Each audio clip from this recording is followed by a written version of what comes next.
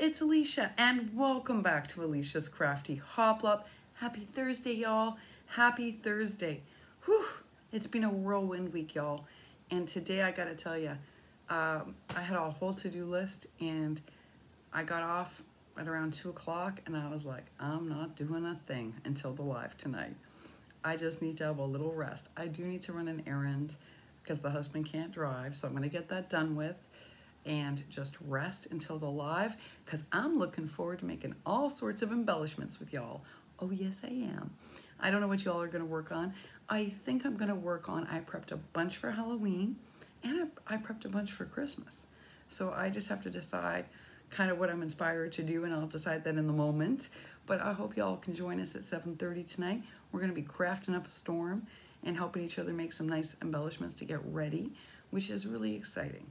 I know lots of people have been requesting embellishments. So let's craft together and chat and catch up, which will be nice because I haven't had a chance to film anything, y'all. I got a Happy Meal from Alvia. Oh, you know it's a replacement carrier, y'all, not Sandy, because it was jammed. You know, Crafty Pan Palma Michaela has this problem, and I never have it here. Oh my goodness, y'all, I almost couldn't get out of the box. They just jammed Alvia's packaging. Hopefully nothing's broken. It is in the disinfecting bin. And my package from Andrea Bethke arrived, but I can't open it yet. So that's exciting. And y'all, I got a new wireless keyboard. I'm so excited. So things to open, but not today. So I'm gonna go run that errand, and then I'm gonna come back and rest until our live tonight. We have a whole hot mess of PPE that has to be cleaned and other groceries. Oh my goodness, y'all. It looks like a hot mess in the front area. My craft area is a hot mess, the entranceway, because we were so exhausted yesterday. We didn't get home until late, and and we were so pooped, y'all. Both of us, we were just so drained from the whole thing.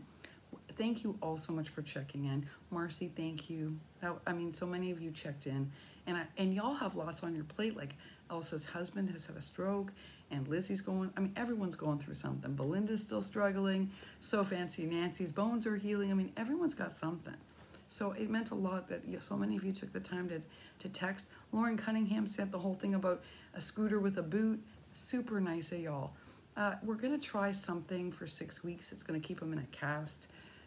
Y'all, it's a bit of a risk. You see, you know, we're trying to avoid surgery, and you can understand that because one, it's COVID, and two, my husband's 13 years older than I am. And at his age, if you look at the studies, there sometimes are much worse complications by operating. But we got a problem, y'all. They showed me yesterday. I went to the appointments with him, and we retested him again yesterday because they were very concerned. It was a whole day affair, y'all. They even showed me where he re-broke the bone, and it's clear even on the x-ray that shows up. And then he has another situation on the top of his foot that they don't know if it's a refracture or a non-union heel. Like, it's really hard for them to tell because it's not, they explain, but I guess in this kind of imaging, Heather would understand this better, but or any of my nurse friends would understand this better, but the way in which it presents on the CT and the MRI, it's unclear if it's a new, like a refracture, or it's the existing stress fracture from before that's just not healing. So we're gonna try a bone stimulator in a couple of places for 6 weeks and see if we get any further positive growth. But it means no driving, which is really hard on both of us because I have to do all the running. So like last night I had to go to the pharmacy to get things. I had to go, even though I was so exhausted. And he feels bad about that because he doesn't want to drain me, right? He can't help with anything, y'all. Like, he really can't. He's in that much pain. I've never seen this man lie down so much in my life. He kind of is an ants in the pants man, and he spends, I don't know, 70% of his time lying down with the leg up.